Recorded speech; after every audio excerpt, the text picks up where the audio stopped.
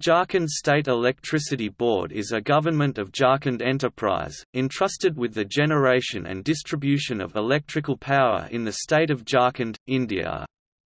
It suffers a loss of more than 1,000 crore rupees (200 United States dollars Minnesota) every year. In 2011, it was revealed that in the last 10 years, as much as 80 crore rupees in outstanding dues to various units had been waived.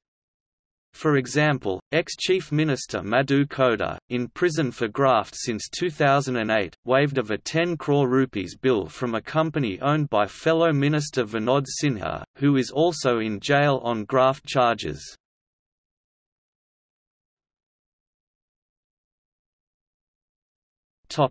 Power plants. Patratu Thermal Power Station. It an installed capacity of 840 MW. The generating units of the power plant are very old and is operating at around 10% PLF. The power plant is undergoing renovation.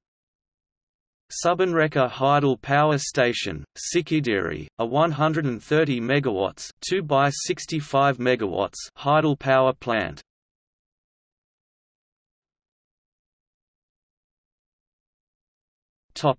See also: